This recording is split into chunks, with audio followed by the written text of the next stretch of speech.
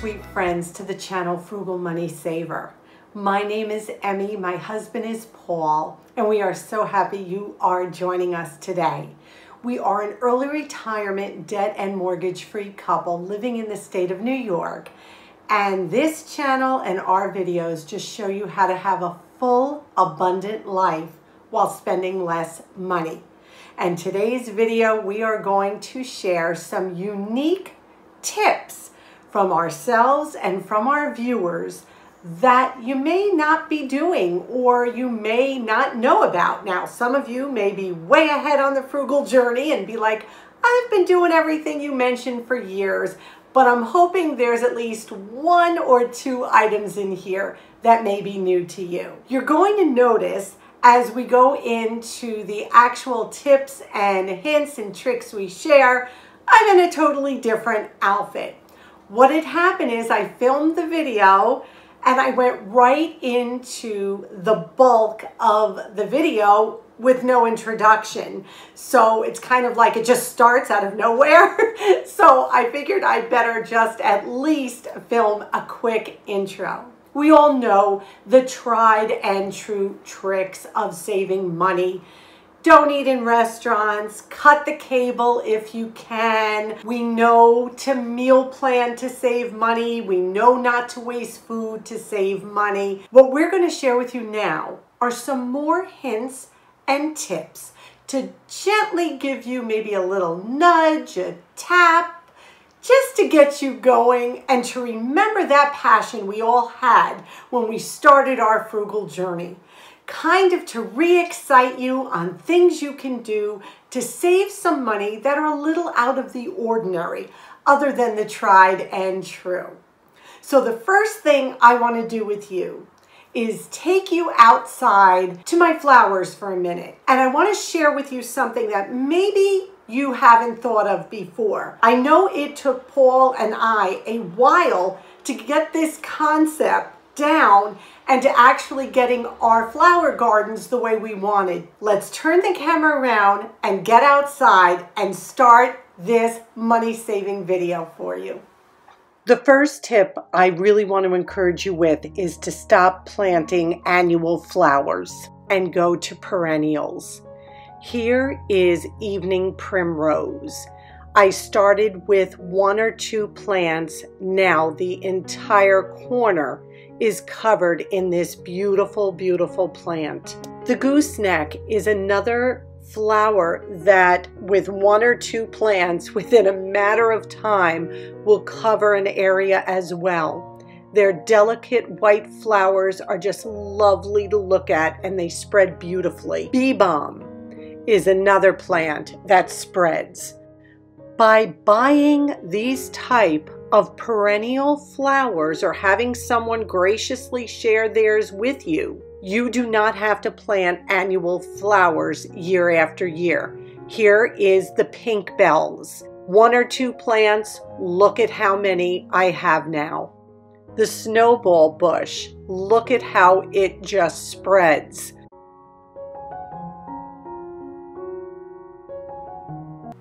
Please note, as with any kind of flowering plants, any kind of plants in general, do your research, know the toxicity, especially if you have pets, small children, and don't forget to wear gloves. Now on to more great frugal hints and tips.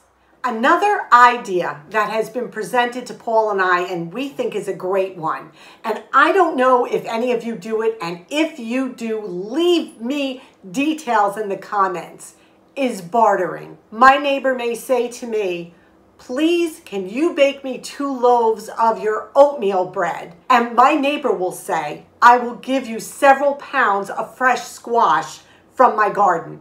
Well, that is a win-win. I've got fresh vegetables. I've just made her 2 loaves of bread and she's one on that end. So it could be services, it could be goods. Please, again, you're only going to want to do this with people you know and trust. That goes without saying. Bartering was something in the past that was used constantly. Now, we have gotten away from it because we have become a money society. Money is everything. But you have to remember, goods and services are worth just as much as money. Think about bartering, especially if you have a special talent like baking bread or growing beautiful vegetables or knitting or crocheting or baking pies, and there's somebody else that you know that has a special quality. Ask them, would you like to switch and barter goods or services?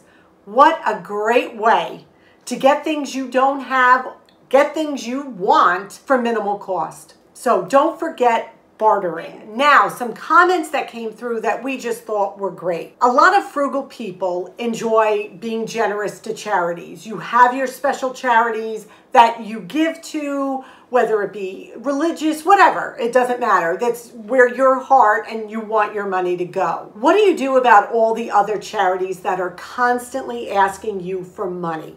Or when you're out and about and someone is selling raffle tickets at an event and you kind of feel obligated to do it. What is a polite, good way to say, just not interested? One viewer wrote this and I thought it was brilliant. Basically, you say something to the effect of, we have all our charitable giving planned out for the year. Thank you anyway. Perfect. To the point. You've told them that you have your own personal charities that you give to. End a conversation.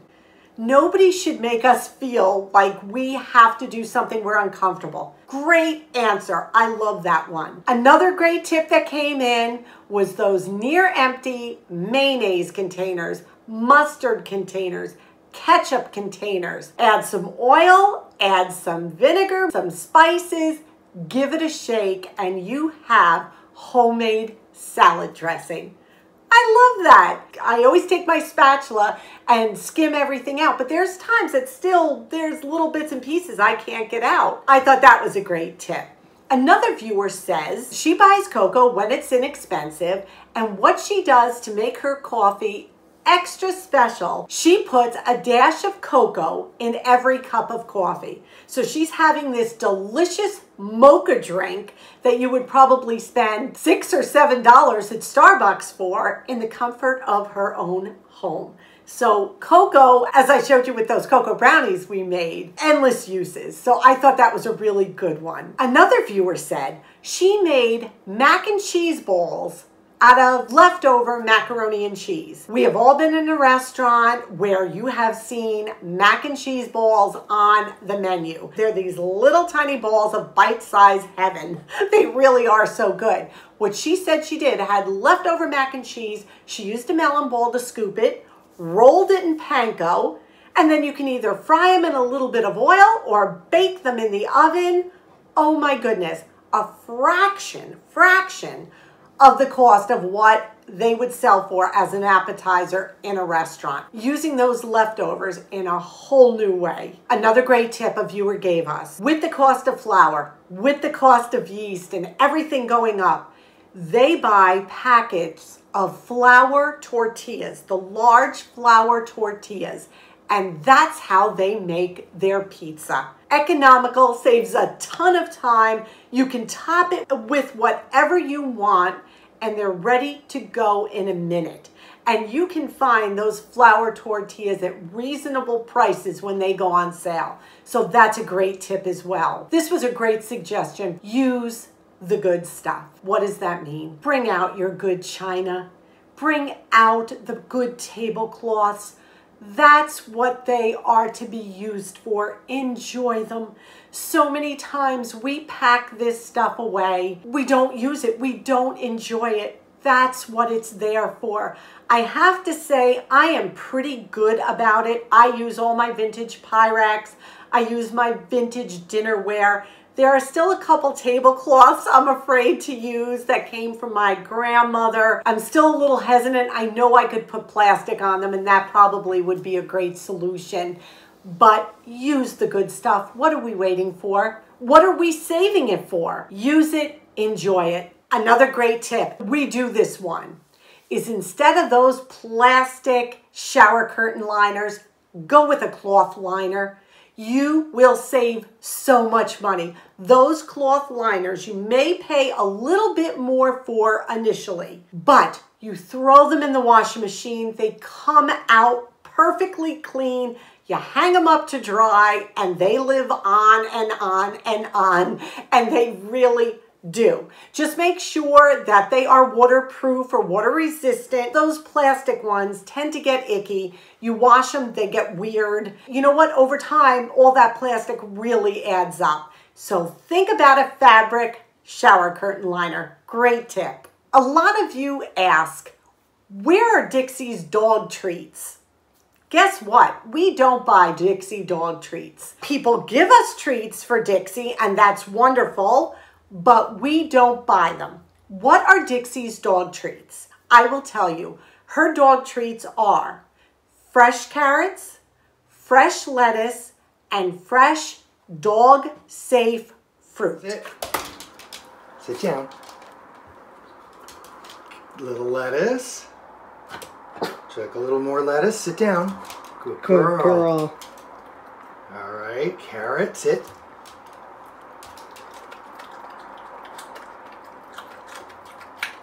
She loves salad. Listen to her. Okay, here's a little more lettuce. Sit down. Good girl. There we are.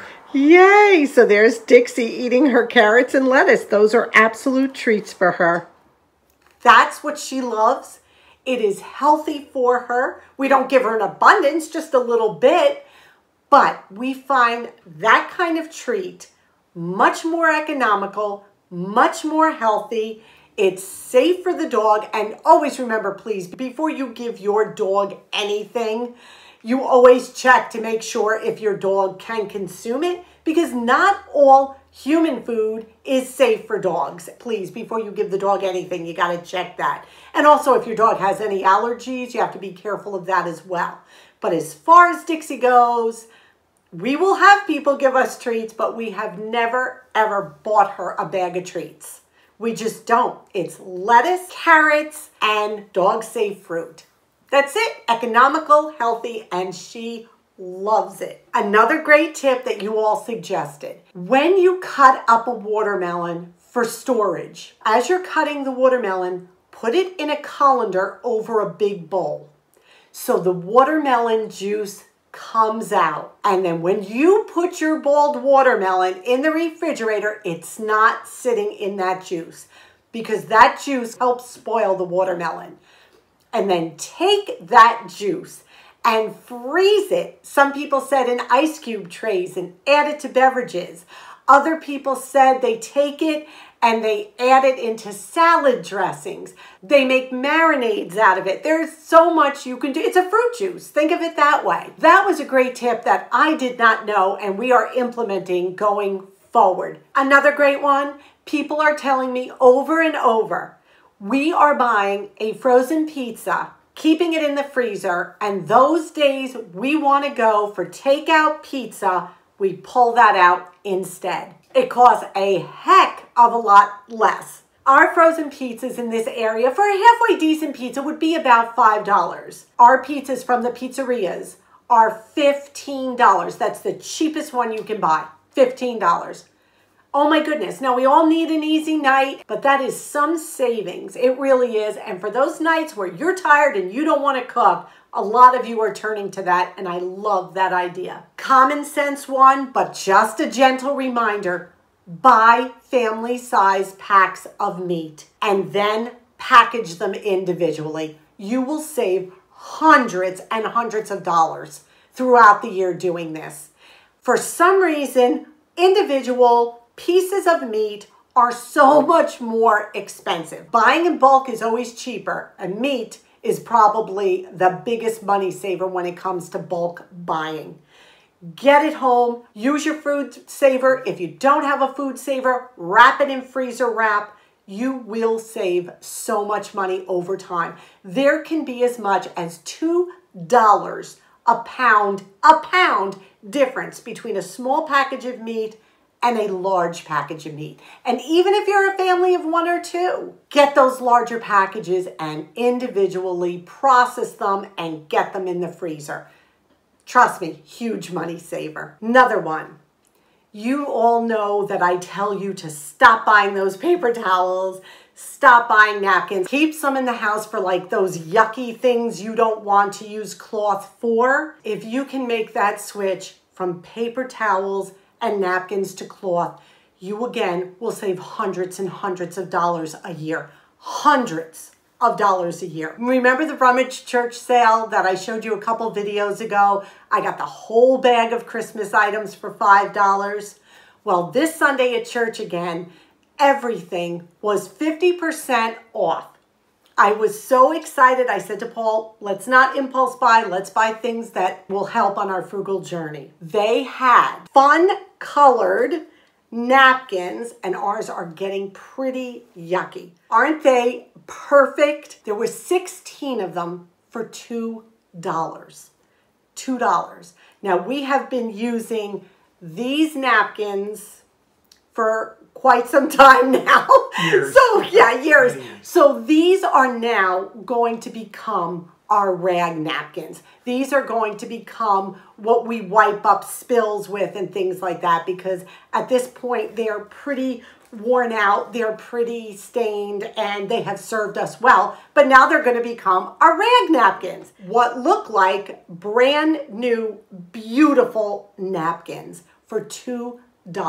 Please keep your eye out for something like this. Now, this is another item that we bought at that rummage sale for half price. We entertain outside a lot in the summer, and I have to be honest with you, I am not comfortable bringing glass dishes outside for people to eat on. We all have pets. Something breaks, it makes me uncomfortable. So what do? I looked around for plastic plates, and they have been expensive. And Paul and I, this has been on our really want/need list. Well, look what we found brand new. Yay! They are hard washable plastic. They were 50 cents a piece. So we got 7 of them for $3.50. I can't tell you how happy I am. This was just such a great deal. We don't have to buy paper plates. We don't have to buy plastic plates. This is the kind of stuff while you are out tag sailing, while you are in the thrift store, look for. Because these are the type of items that will save you money, big, big, big money in the long run. I don't know if you've looked at how much hefty plastic plates are, but they are over the top expensive. I think we saw a pack of 30 was like $8. And you toss them away when you're done. You can't, I mean, maybe you could wash them, but they're not even thick. They're thin. Keep an eye out for something like this, especially if you entertain outside. These were 2 great purchases. I know I get a lot of questions about how I store my potatoes. This is a great money-saving hack. I put my potatoes in mesh bags so that the air can circulate through them. This was a bag filled with oranges. And this was a bag someone gave me that had onions in it. And I just hang them in my pantry where it's dark and cool, and they last beautifully. And I'm going to leave you with this one. One of the greatest money-saving, frugal entertainment activities you can do is volunteer. If you are capable of volunteering, and it might be something you would think about doing, that is a great way to give back, to meet people, to get involved in free, frugal fun. Yes, volunteering is fun, especially if it is a cause you are passionate about, especially if it is something near and dear to your heart. We're only suggesting this if you feel comfortable being out and about at this time. And this is not for everyone, but it is an idea. So we hope this video got you going, got you thinking, motivated you, challenged you to start thinking back to your frugal roots. Back to what got you going in the beginning. Everybody's frugal journey is different. Everyone's. Without a doubt, yours is not mine. Mine is not whoever's out in Washington State or down in the Carolinas. We're all different, but we all share the same common goal: to be frugal, to save money for whatever reason it may be, or maybe it's just habit and you love it and this is the lifestyle you've chosen. Thank you for sharing this time with us. Today's question of the day: give me a new way that you have been frugal recently. What is something you have implemented in your frugal life that you never did before and just started to do it recently?